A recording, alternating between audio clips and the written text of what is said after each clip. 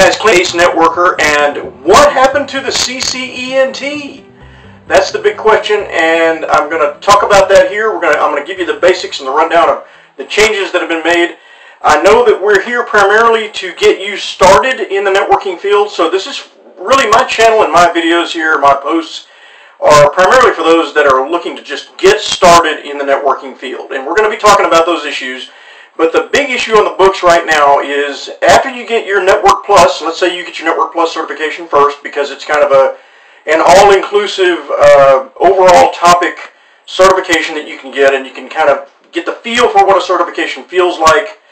And it's still a distinguished CompTIA certification in the industry.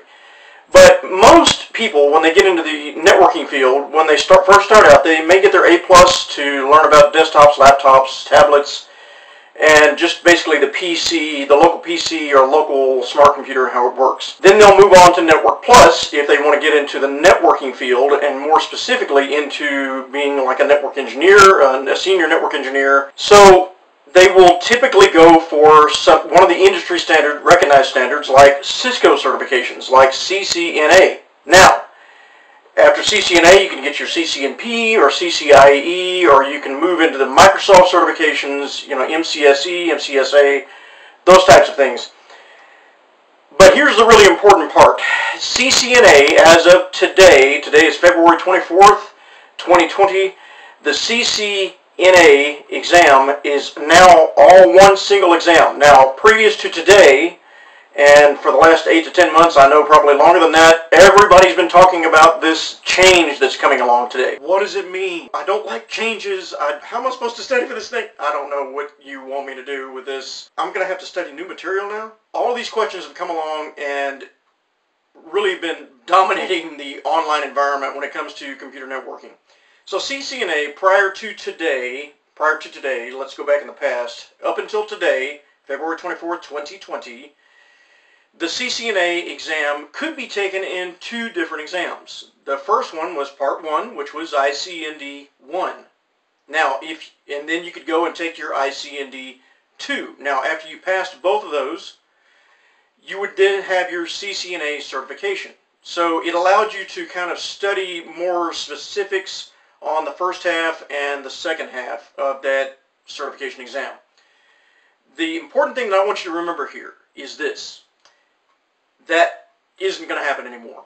Now, the biggest thing about the ICND-1 was once you passed the ICND-1 exam and certification, you were not only halfway to your CCNA, but you were then considered a CCENT certification. And that was recognized. In fact, if you took the test and passed ICND-1 for CCNA, and you passed it prior to today, February 24th, 2020, you have a CCENT or CCENT certification that will last for 3 years. It's still honored as a CCENT certification for 3 years.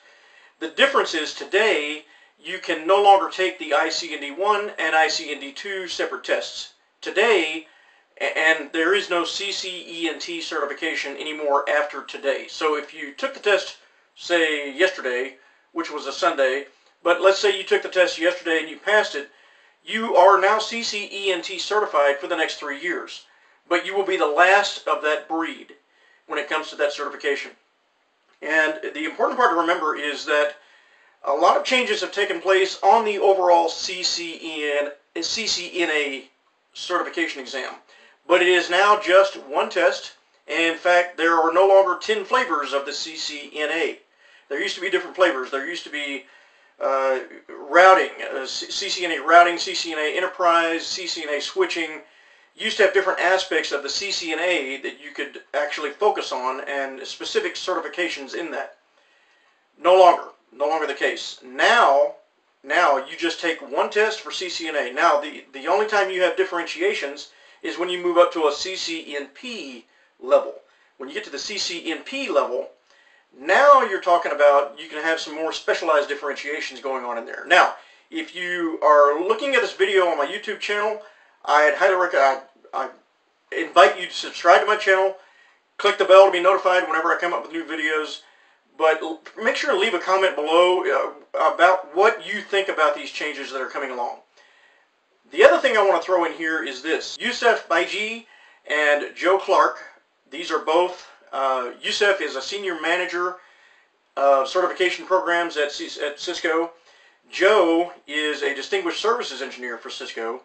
And both of them have a video. You can watch it here, or you can check out the link below. I'm going to put a link in the description here directly to that video. It's called a deep dive into CCNA, and it's going to give you, they sit down and they do an interview with them, and they go through the overall aspects of all the changes that have been made on these certifications.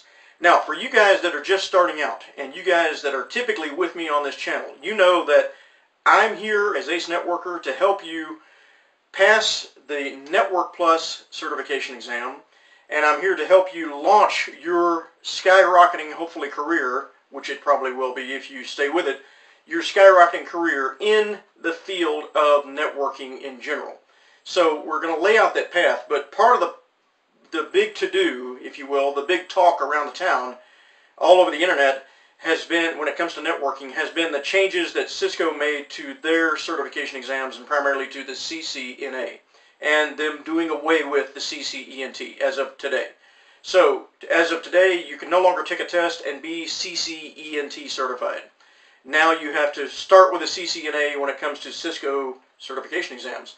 But I highly invite you to check out that video, and then come back here, and we're going to get you started right down the right path. Now, the other thing I want to leave you with is this.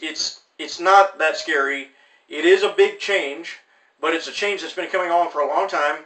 The IT industry changes extremely rapidly. I mean, it's constantly changing. Now, some things stay the same. There are some protocols and things that we'll always rely on, that we'll always use, because those are the technologies that our present technology is built on.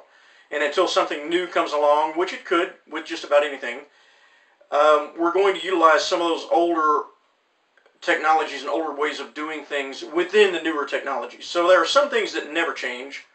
There are some things that change on a daily basis when it comes to IT in general.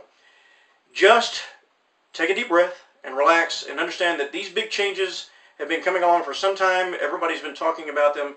But I wanted to kind of clarify in today's video, today's post, really what those changes are, and just give you the basics of those. Let you go watch that interview, and you can kind of get a better feel for yourself, more of the details about what's actually occurring on the certification for CCNA.